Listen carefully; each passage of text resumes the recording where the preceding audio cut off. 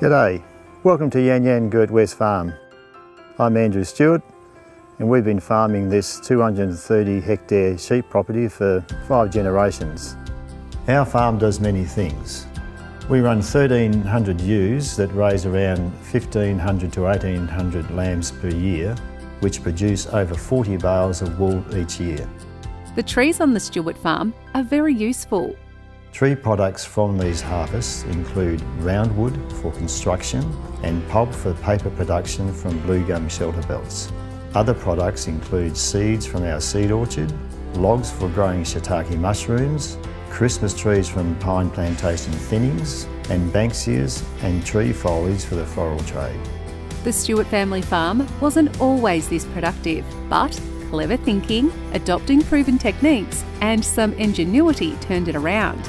Changes to this once degraded farming landscape started with my father, who recognised the farm had been overcleared of vegetation.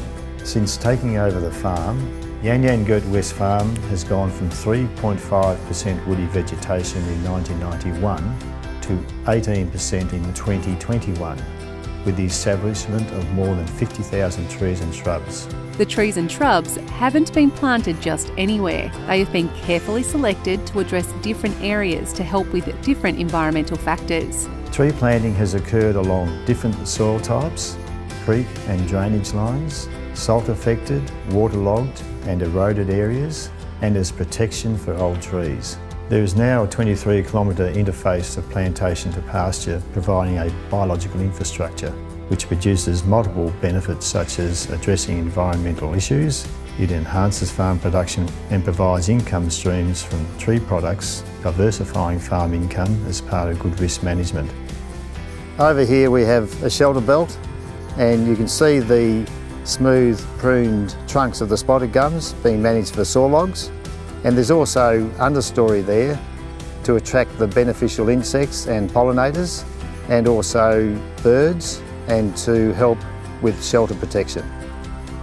Planting trees has also attracted more native wildlife back into these landscapes. We have counted that planting trees and shrubs has attracted more birds, with 113 species identified.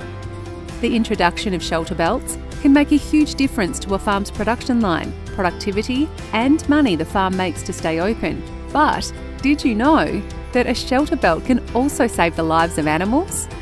Down here we have an area which has been planted out using a direct seeding technique to provide shade and shelter for the livestock. It also provides important shade during heat waves and cools the farm, and a protected area for newly shorn sheep. We select our best sheltered paddocks to lamb twin-bearing ewes, as they are the most vulnerable in the production cycle. The Stewart farm has grown and adapted to not just its surroundings and needs, but also the needs of the community. Andrew's father made those changes for the farm's future survival. It's at its best not just for the generations to survive from it now, but for many generations to come. Of course, landscapes, climates and farm types all have a bearing on how trees can be used in different ways on farms. So, join us for another episode to learn how other farmers are successfully putting trees to work and reaping the rewards for the farm business, the environment, and all the while producing the ultimate renewable resource of wood.